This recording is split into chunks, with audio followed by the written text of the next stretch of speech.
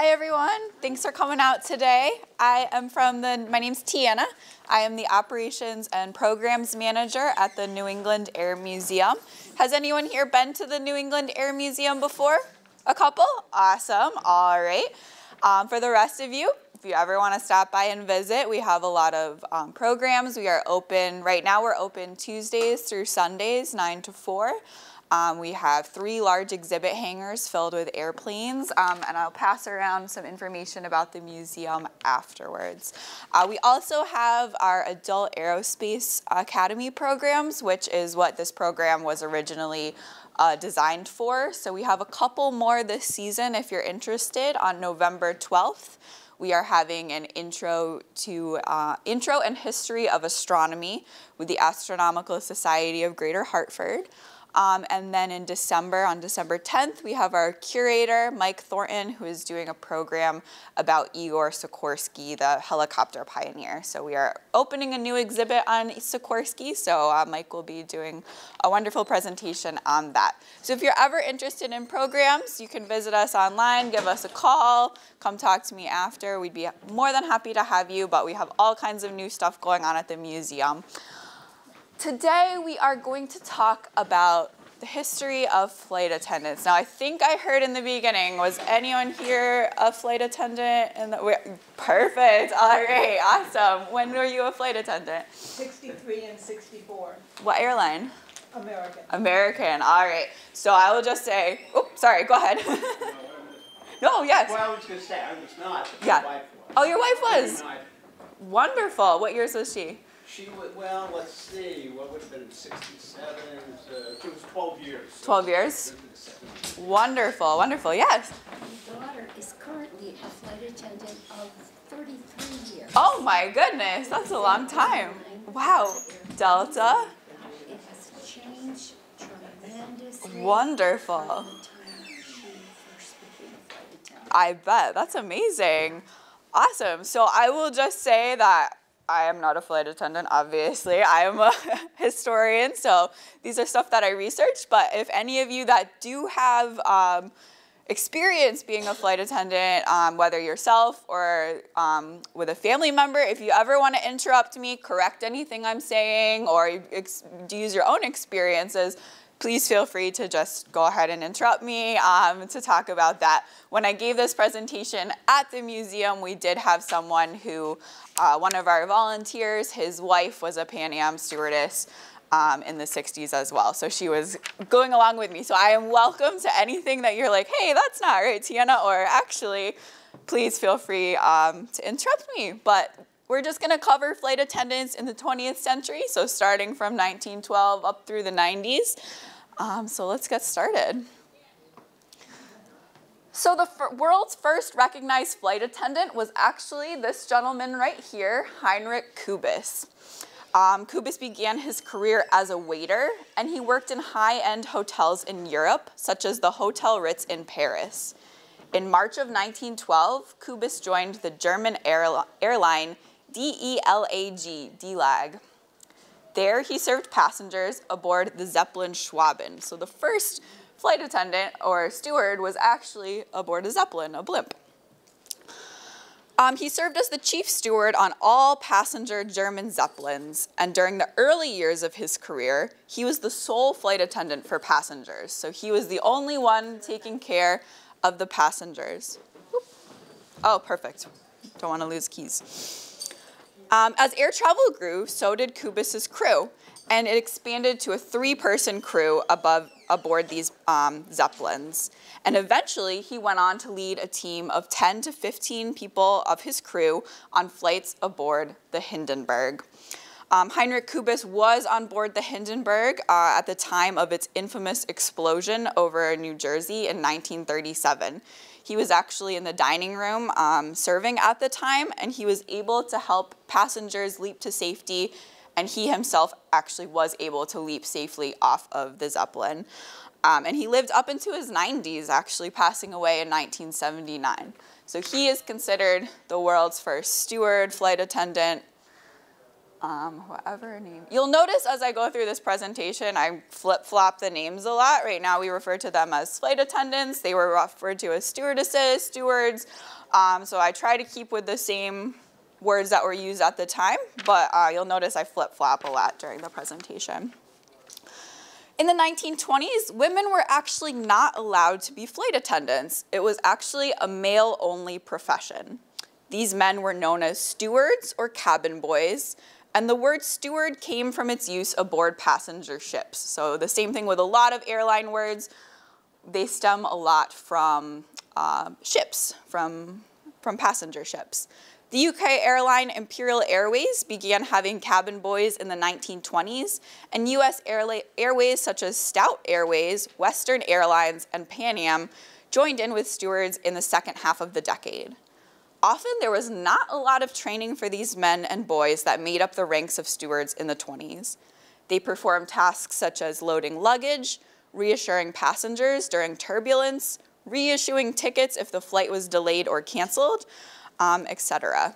And in the late 1920s, Pan Am began requiring its stewards to have extensive first aid and seamanship training as they began flying over water some more. So here are some pictures of these stewards in the 20s.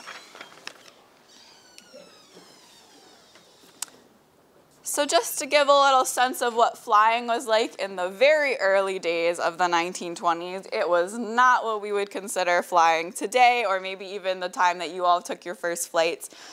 Commercial air travel technically began in 1908 when Wilbur Wright flew passenger Charles Furnace across the beach at Kitty Hawk, just 2,000 feet. However, it did not really become popular or commonplace until the 1920s. As aircraft became more powerful, it became easier to carry commercial passengers, and airlines began to be established. Passengers were second in importance for airlines, however. Does anyone know what the first importance was for airlines? U.S. mail. U.S. mail, exactly, yes. So flying mail across the country was what actually brought in the money for these airlines. Eventually, flying became the fashionable way to travel, particularly for the wealthy. Plane tickets were extremely expensive, so it was mostly available only to those who were extremely wealthy or those whose businesses required it. Early commercial aircraft were not pressurized like they are today, which meant they had to fly at a much lower altitude, and they often experienced quite a bit of turbulence. So you'll see in this picture, I'm not sure what aircraft this is, perhaps an Electra, but you'll notice the chairs are not exactly what we would think of as chairs for flying today. They are actually, those ones are wicker. So you can just imagine flying had not really been, you have to think with aviation history, it is a little strange because it hasn't really been around that long in the grand scheme of things. So 1920s was not that far away from when Orville and Wilbur Wright were flying for the first time in 1903. So this was the beginning. So it was a little nerve-wracking for people. Oops, there we go. Seem a lot more comfortable. Yeah. They were something. So the first female flight attendant, or stewardess as they were called at the time, was Ellen Church, this woman right here. Church was both a registered nurse and a licensed pilot. She approached Steve Stimson, who is of Boeing Air Transport, which is now United Airlines, about the possibility of her becoming a pilot for them. Although Stimson did turn her down for the job of pilot, he came up with the idea of having a nurse on board passenger flights to ease the public's fear of flying. In his letter to his boss, Stimson wrote, quote, "Imagine the psychology of having young women as regular members of the crew. Imagine the tremendous effect it would have on the traveling public. Also imagine the value they would be to us in the neater and nicer method of serving food and looking out for passengers' welfare." In May 1930, Church became the first woman flight attendant, the first stewardess. She recruited and trained 7 other women for the job. Church was only a stewardess for about 18 months before she suffered injuries from a car accident. She did return to nursing, however, and eventually served as a lieutenant in the Nurse Corps for the U.S. Army Air Corps in World War II. So this is the first 8. So like I said, Ellen Church recruited 7 other women to be stewardesses for Boeing Air Transport during her time with the company. The first 8 women are seen here. They all had to be registered nurses, single, under 25 years old, weigh less than 115 pounds, and be shorter than 5'4". Weight in general was an issue for planes in the early 30s, so this was not uncommon, as the extra weight meant less mail that they could travel with to be delivered along the route. Passengers were sometimes asked to sit closer to the cockpit to keep the weight distribution even. And these restrictions, though, that I just mentioned would outlast this first crew of flight attendants as more and more airlines decided that stewardesses on board was the way of the future. The women here had many jobs. In addition to attending to passengers, they were also required, when necessary, for other tasks such as hauling luggage, refueling the plane.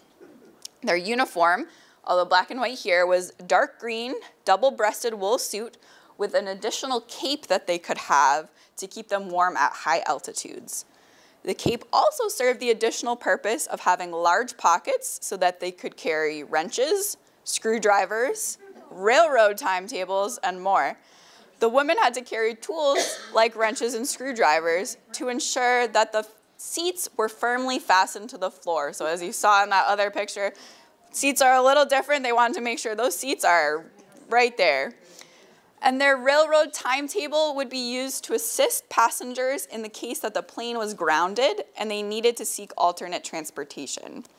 Their duties also included specific items outlined in the manual, such as the following. Quote, check the floor bolts on the wicker seats of the Ford Trimotor to make sure they are securely fastened down, swat flies in the cabin after takeoff, warn passengers against throwing lighted smoking butts or other objects out of the windows, particularly overpopulated areas, assist the passengers to remove his shoes if he so desires, and clean the shoes thoroughly before returning them to him. So there was a lot going on here. These women were very equipped for anything that might happen in the air. So more and more airlines began to have female stewardesses on board. Stewardesses, air hostess, sky girls, and others were used as names to describe these women. Until World War II broke out, registered nurses remained an integral part of the profession. As the war broke out, however, nurses were needed elsewhere.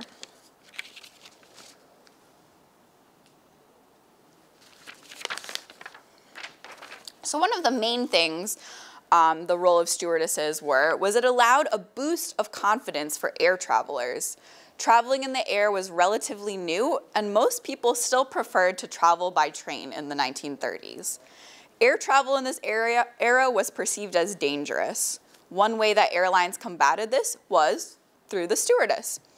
In one 1937 Life magazine article that reported on 5 different crashes in 1 week, it was stated, quote, that public confidence, after all these crack-ups and charges, is still as great as it is in air transport, due in no small measure to the air hostess, whose cheery presence in the plane bolsters public morale. So the key role that stewardesses played was instrumental in shaping the way and reassuring wary public that flying was okay.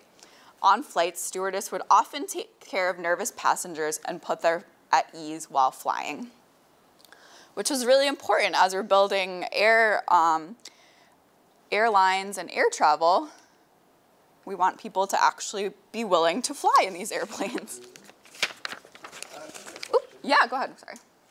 I understand the use of the medically trained attendant was Yes. a psychological advantage. Yes. Is there instances when their medical training was actually required? In this time period, I don't know specific instances where it was required. Yeah. Probably in some cases, the flights are a lot shorter. We're a lot shorter than they are today. So maybe not to the extent, but that's a great question. I don't actually know the answer to that one. I But can see if there's a lot of turbulence, people bump their heads. bump their heads, if someone starts feeling nauseous or things like that. Yeah, so I'm sure they did actually use their training, but like I said, shorter flights, so a little bit different than today for that. But I would be interested to look that up.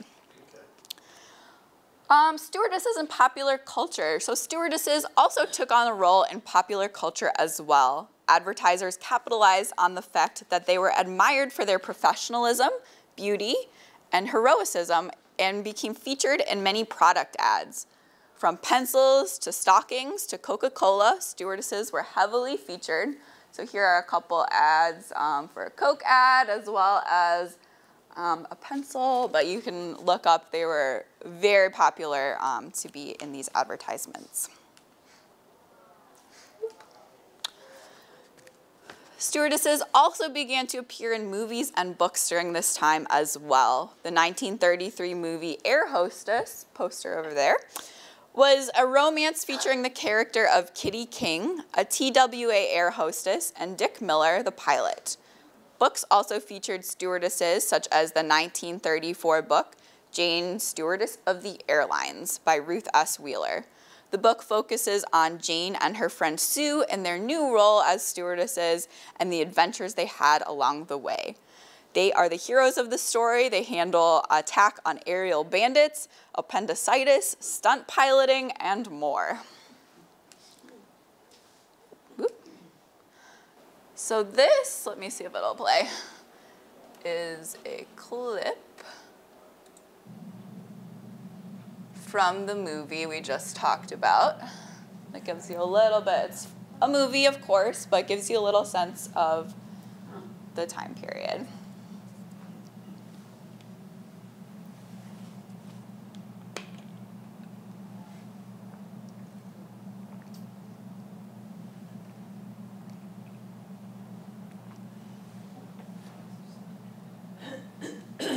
I don't think the audio is working.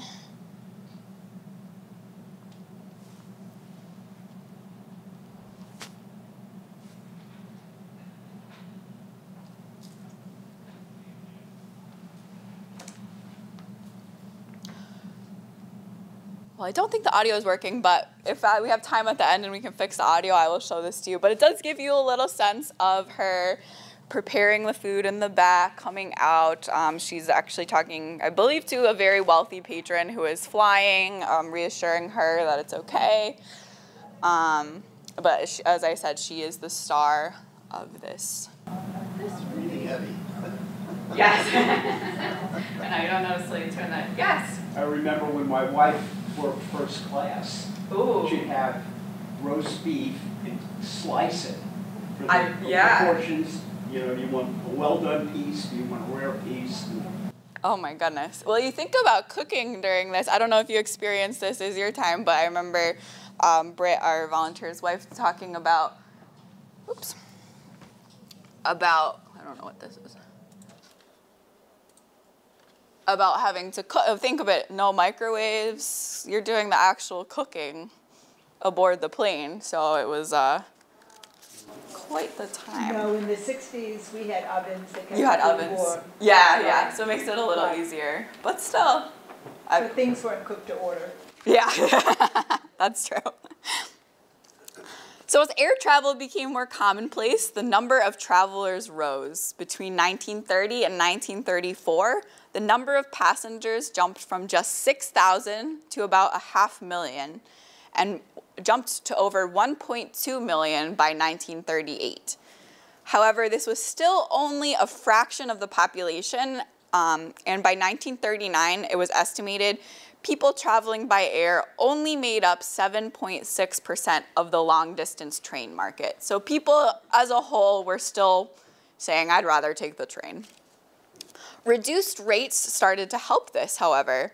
In 1926, it cost travelers about 10 cents a mile to fly by air. In 1935, this had dropped to a little under 6 cents a mile for air travel. This allowed airlines to start competing with the railroads for passengers and put their rates to about the same, whether you were flying or traveling by train.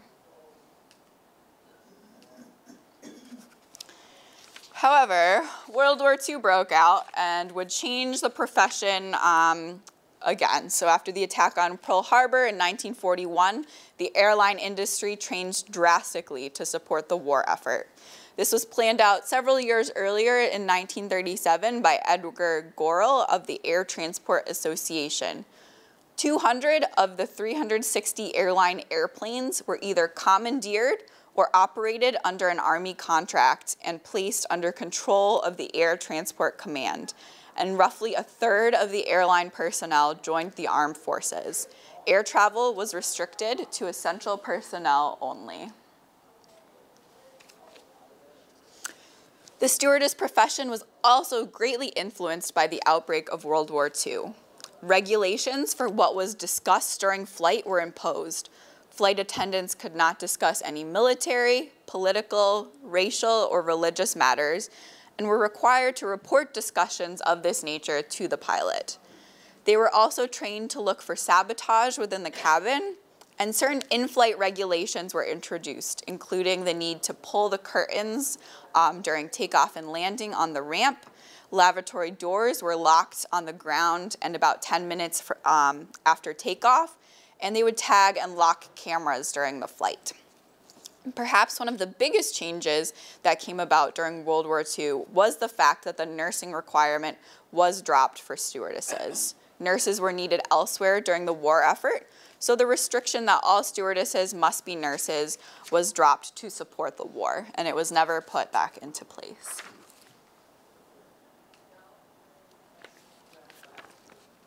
During the war, although the number of passengers was decreased, the people who did the fly flew longer journeys and were mainly priority passengers or military passengers.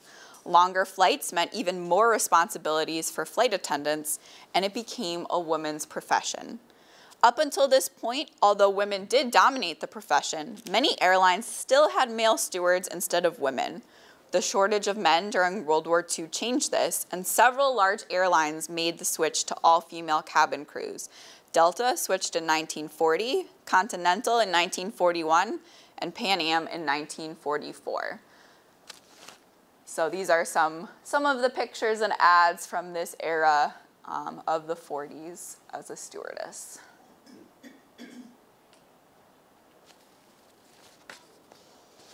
In the mid-1940s, former United stewardess Ada Brown, pictured here, spearheaded the start of the first union of flight attendants called the Airline Stewardesses Association, which is now called the Association of Flight Attendants, and she formed this in 1945.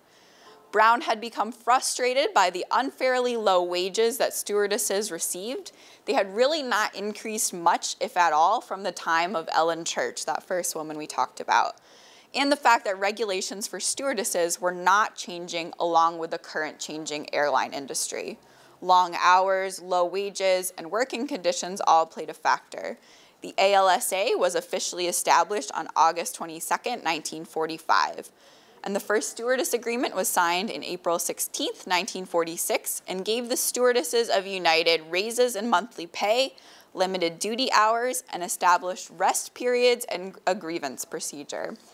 As I said, the Association of Flight Attendants is still in effect today, and the group has continued to work towards better working conditions for flight attendants since the time of Ada Brown. Got a lot going on here, lots to look at. There's a lot of great images with this stuff. So after the war, commercial passenger flights did start to pick up again. However, the predominant customer was still businessmen. Many airlines did try to make flying more attractive to families, which you'll see in these ads. Some even had specials that offered baby food, diapers, and other accommodations to make flying easier for children. The above TWA ad, this one right here, reads, I know it's a little hard to read, so I'll read it. Quote, "When Jim said he couldn't go, I nearly gave up the trip. The very thought of me taking these two angels from coast to coast was just too much. Then one day at Bridge Club, I heard Joan Shaw telling how she took all three of her youngsters all the way to Ireland by TWA Skyliner, and how it really was quite easy and inexpensive. Well, that settled it, and I am mighty glad now. TWA's people have been so helpful and pleasant from the time I called TWA. They told me how Jimmy can go for half fare because he's under 12, and Patty rides free since she's under 2. They made sure we were comfortable throughout the trip. The meals have been delicious. They even have baby food in bottles. And children really have been angels. Patty's been sleeping most of the time, and Jimmy's almost forgotten how to fidget. And just think, we're almost there already. You can be sure I'm telling all the girls about TWA. So this was the type of marketing that was going on at this time to really cater towards families, children, and women flying. So then we come to the 1950s here. The 1950s continued the growth of the profession. In 1951, there were about 3,400 stewardesses employed by airlines in the US. Stewardesses were trained to be strict but comforting, and training manuals included language such as avoid flippant or smart answers, regardless of how foolish or irrelevant questions may be. And be a good, sincere listener. Ask leading questions and show interest in the conversation. This allows the passenger the feeling of importance. By 1952, all stewardesses were also trained in in-flight safety procedures as well.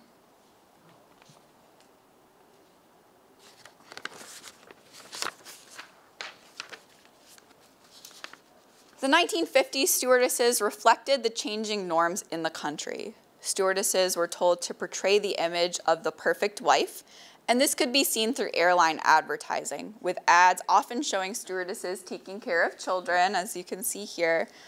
And despite this image, the marriage ban was still in effect for the profession. Any flight attendants who were married were automatically let go.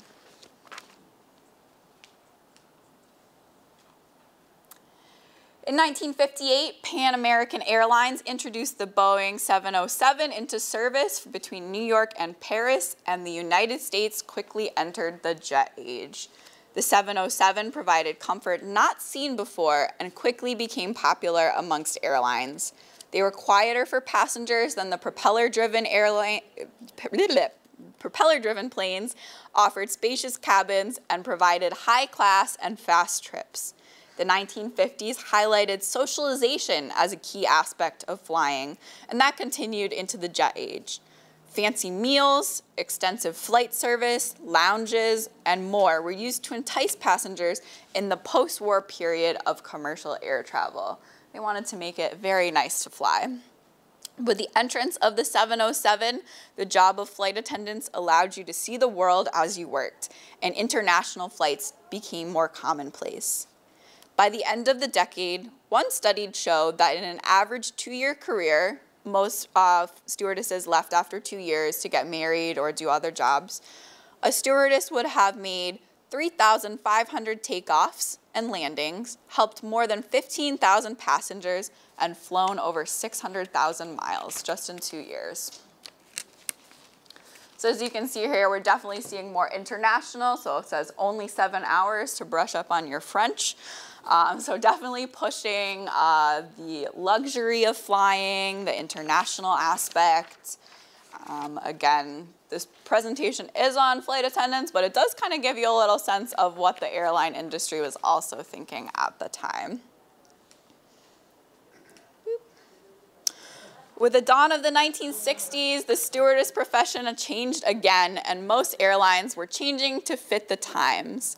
Flights could now reach their destination in record time, and no longer was the luxury lounger and sleeper the way to travel. All international flying was now done on 707s, and it became harder for airlines to compete using luxury. The image of the stewardess as the perfect wife was out, and most airlines, not all, but most, wanted to highlight the free-spirited, independent woman. In the past, airlines turned to their flight attendants to attract the business of their customers. Before, flight attendant uniforms reflected current trends, but by the 1960s, they were setting the trends. Some airlines went to the extreme to use their stewardesses as a marketing tool, such as Braniff Airlines, which their ads you can see here and here. In 1965, the airline hired advertising executive Mary Wells to redo their image. She incorporated art, fashion, and lots of color. to change from plain planes to a funky flying experience. They also extended this to their stewardesses. Designer Emilio Pucci was hired to redesign their uniforms, giving us the space helmet we see here on the lower left.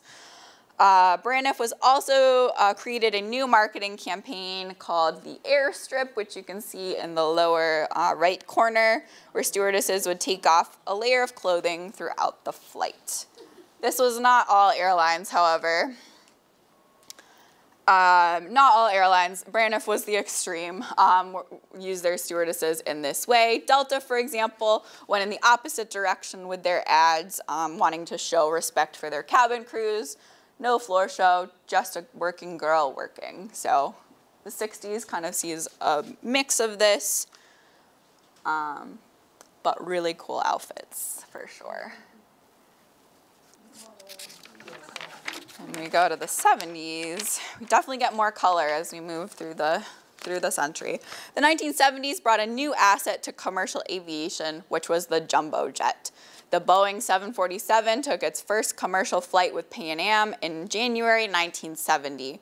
The aircraft could hold 300 to 400 people, hold in-flight movies, luxury lounges, and more. For the cabin crew, the decade's marketing began similar to the previous one, with airlines still trying to use their staff to market their flights. The newly formed Southwest Airlines leaned into the uniform seen above. There we go, Southwest right in the middle there. Suggestive Fly Me campaigns were also used as well. This will make a little more sense. So prior to 1978, economic regulations of airlines was controlled through the Civil Aeronautics Board. The Civil Aeronautics Board had several functions, which included to award routes to airlines, limit the entry of air carriers into market, and, important for our topic, regulate the fares for passengers. The fact that the CAB regulated airline fares was central to the reason that airlines used other aspects of their service, such as their flight attendants, to compete with one another for passengers. However, by the late 1970s, the country decided to deregulate the airlines. Now, airlines could compete using lower fares, more routes, etc. Between 1978 and mid-2001, 8 major carriers, including Eastern, Midway, Braniff, Pan Am, Continental, Northwest, and TWA, and more than 100 smaller airlines went bankrupt or were liquidated, including most of the dozens of new airlines founded in the deregulation's aftermath. So they were now able to compete with their fares, which did some airlines better than others, but those marketing techniques that they were using previously were a little changed.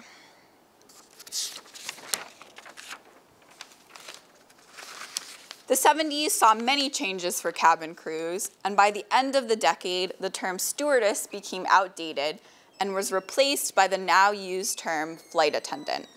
In 1971, after the court case Diaz versus Pan Am, it was ruled that men could become flight attendants as well, and airlines could not discriminate on the basis of sex. Uniforms began to change and reflect a more professional image for both men and women. In 1973, the Association of Flight Attendants was formed, winning many legal victories for broader rights. The marriage rule was eventually struck down, and the profession started to see a wider range of ages of flight attendants throughout.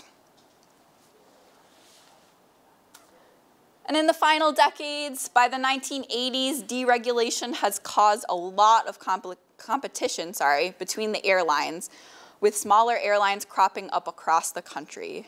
The decade ushered in the no-frills flying, cheaper seats, less amenities, etc. The glamour of commercial flying of the previous decades were gone. Airlines started frequent flyer programs to entice repeat passengers, and airlines in the 80s stressed professionalism of their flight attendants. Safety was key, and the Association of Flight Attendants pushed for several regulations that benefited the health and safety of the cabin crews. 1981 saw requirements on the number of cabin crews required per flight.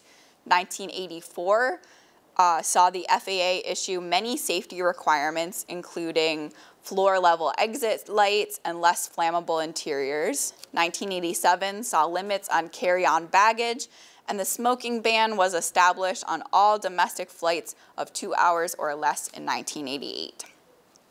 By 1985, there were 63,496 flight attendants in the United States. By 1989, the median career length had risen to 7 years. Most were married or had been married, had better benefits, salaries than they had decades earlier. And the 1990s saw a continuation of this, with flight attendants receiving training on disruptive airline passengers. Bringing us into the current century, we could just cover a lot of years here. That is the end of my presentation, but I have a few things, and then I will open it up for questions, comments. I love a good handout, so just wanted to pass out. This gives you just a little sense of what we talked about in the 50s. This is just one of many advertisements. Oops, sorry. That you can see some of the requirements that we discussed.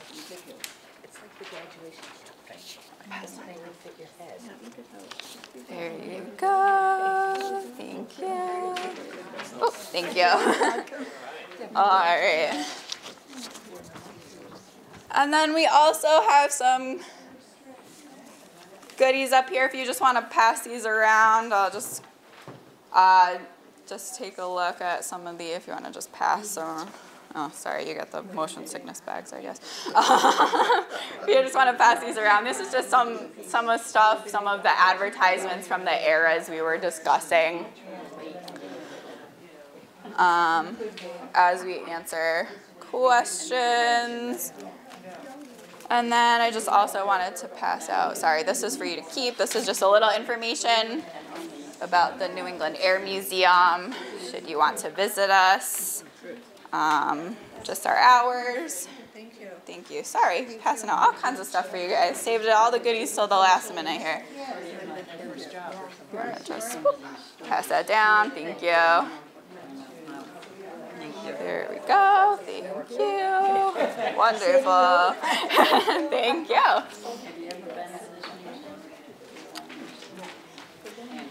We also have some goodies you can check out. A little pilot's hat, nurse's cap, and this is the life preserver they would have on board. This is from the Royal Dutch Airlines, but this is an example of some of the dishware they might have. So any questions or comments or a question or anything that you guys want to discuss? Have any favorite caring stories? So, Oh, flight attendant? Not that I know. I didn't look up any of those, but I'm sure there are many, many stories of people dealing with, yes. Yeah, I was going to say, there are a lot of stories. Yes. But scary stuff, and she never ran into any kind of scary situation. No scary situation? You neither? Wonderful. Yeah, hey, that's good. Kind of fear of flying. Yeah. First time I was on a jet, we had to prepare for an emergency landing. So, Oh, jeez. yeah, that was scary, but she never had. She never did. Wonderful. Yeah, and you said you never did either? No? And I just want to say something about deregulation. Yeah. The one thing that suffered with that was service. Yes. Service was gone. Yes, it totally changed the way that flying got, the golden age of aviation was out. Yes. And just a cute thing, we were talking about uniforms. Yeah. And you were talking about putting, holding wrenches and things like that. Yeah. Well, I don't know about them, but my uniform was so tight that there was no way you could put a wrench in Yes. anything. Did you have to have the girdle and everything? I had to wear a girdle. Yes. And they would walk, as you got off the plane and walked into operations, Yes. a supervisor would come up and slap you on the fanny. Yes. Just to be sure you were wearing one. Yes, you are the second person I've heard that from. Yes. Wow. Wow. You gain a pound. Yeah, You so could not get my wife and I were to get married. We were going to have to keep a secret. Yeah. And then it changed. Then it changed, Just then you before were we- Yeah, I got fired because I got married. Because you got married, yeah. But also at that time, if you reached the age of 33, they fired you because you lost your sex appeal. Yes. 33, American fired you. Oh my goodness. Wow. Yeah. Yeah, lots of rules, lots of things, but yeah, it was a different time. But yes, the luxury of flying and the golden age. But of it the was beach. fun. It was and- fun. That's what I heard. and It was a fun. great time to fly. Yeah. Because people were nice, Where did service was great. Where did you fly between? At that time, American only flew within the United States. Okay, And but into still. Mexico and Canada. Wow. Yeah. But you got to see. You got to travel. It was great. Yeah. It was great. It was It's a whole different era. Whole different era. I can only imagine. Yes. How much Wonderful. training did you have? Yeah. We had 6 weeks of training at their Stewardess College in Texas, in Dallas, 6 weeks. Yeah. Yeah. Wow. And then you were on. And then they put you out there. Were you on the 707? Yes, that was my first jet. Wonderful. Loved it. Yes, that's what I hear from everyone. Whenever he's recently passed away, one of our volunteers was a Pan Am captain for like 30 years, and he said that nothing beat the 707. That was his favorite plane. Yeah. Your 747 was Pretty nice too. That was Yes. after me. Yeah, I think that was after him too. Wonderful. Any other questions or comments? No? And if you ever visit the Air Museum, some of the kind of the golden age airplanes we have a DC-3. I don't know if anyone's flown on a DC-3 before. We also have a VS-44, which is a flying boat, which is a whole different experience, but definitely quite the service. That was flown in the 40s. Very pricey, luxury beds, full dinner service. And we also have a Lockheed Electra similar to the one that Amelia Earhart went down in. So those are kind of 3 big golden age commercial airlines. So thank you so much for coming out today. Definitely stop by and visit sometime. And if you have any questions or you want to check out anything after, please stay and I'd love to chat. Thank you so much. Thank you.